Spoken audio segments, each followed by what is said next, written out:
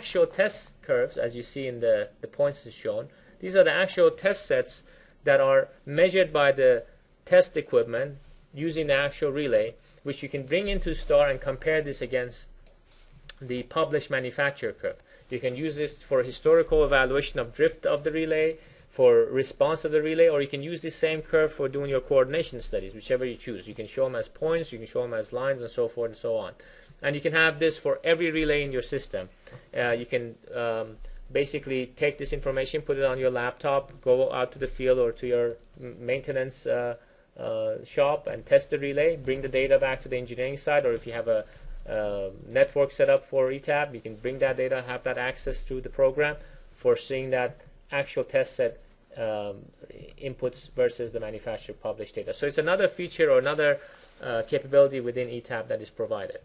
So I hope this gave you a quick overview. We didn't really cover a lot of the information, but this is the basics information you need. Of course, ETAP comes with quite an extensive library that you can go in there and add your own libraries of devices. If you want to add your own relays, you can access the library, add the manufacturer models you wish, but that could be a different topic for another webinar. I appreciate your time, and I'm going to pass it to James. All right. We've gotten a couple of questions in from the audience, and our tech support here has been answering away, but a couple of questions that I saw repeated multiple times, Shervin, is people had quick questions about what was specific to 5.5 versus 5.03, Yeah. So if you want to just cover briefly those. Well, I covered some of them as we discussed, but the main item that makes a difference in this release is on Star is the plot options and the capability of showing normalized TCCs onto your onto your Star views. Just again to walk through some of the features, if I was to take a portion of my system and create a new Star, on plot options we added some features such as sequencing of colors, which I discussed, so you can have different colors for the same curves repeated multiple times on the same TCC.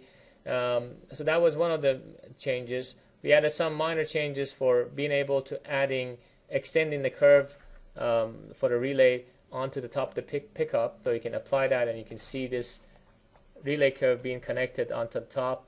So those are some options that some of the users were asking for. On the Star View itself, we provided tools such as the crosshair, so you can actually select the crosshair as I discussed, and you can move the crosshair as tracking the curve, or you can use it as an independent curve. So that was another feature which was added. We enhanced some of the alerts, we enhanced some of the reports. The normalized TCC, as I discussed, the capability of being able to actually normalize your TCC based on a study that you did on sequence of operation and be able to see what happens with the actual curve given the true false that it sees, is a new capability which was added to really the sequence of operation. And of course the ETAP Arts interface, which we briefly discussed, is a new feature of ETAP Star. Libraries, of course, there was quite an extensive addition to the libraries that was done. We added a number of relays, and we're continuing to adding it. By the way, one of the things I do want to mention is we have a quite extensive library list, but if there happen to be an item in our library that you wish to see, which we don't have, you can simply contact our support line. We try to add those libraries as quick as we can. Typically it takes us about 3 days. You have the means of adding the library yourself, but we want to make sure our program is up to date, and libraries are independent of ETAP release from the point of view that you can always get the library from us and merge it into the library.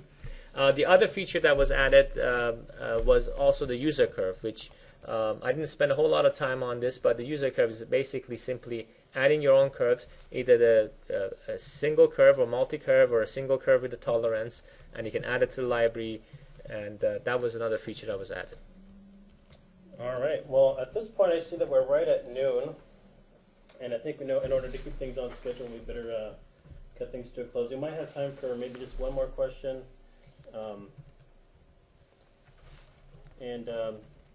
What about the one question we're getting is about motor starting, the curve shown in the Star View. Right. This was an existing feature in ETAP. If you have a motor that you want to do a motor starting study, you have two options. You can plot the motor, and it simply plots the motor. And let me go ahead and switch it to the constant terminal. There's a constant terminal option, which is, let me set that up, which basically what it does, it brings looks at the lock rotor and the full load amp as specified in the nameplate and the model page, and uses that to draw this curve. The time that's shown in here, the acceleration time, is the time that you specify on the load model page as the full load or no load times. In addition, you have the rotor limit curve, which is also shown using this option for hot or cold stall, and you can specify that amount from the manufacturer. You can show by the asymmetrical or the dogleg that you see down here by a factor, and these are existing features. You can include the effect of the starting device. If you have an auto transformer or whatever type of starting device in ETAP that you specify, you can include that effect onto your onto your starting curve, and you can make this edge smooth or not. But you also have the capability of bring in your motor acceleration study. So if, let's say, I've done this motor acceleration study, which I've done this study back in 6/29/2006, I can select from my study reports, and it could be a number of them. I just did one. And I can actually use that curve to display in here. And you see, this is my constant terminal, and this red one is in the study that was done using the motor acceleration study. And simply all you do is you do your motor acceleration study, you go to that motor, and you select to show that study results onto your star.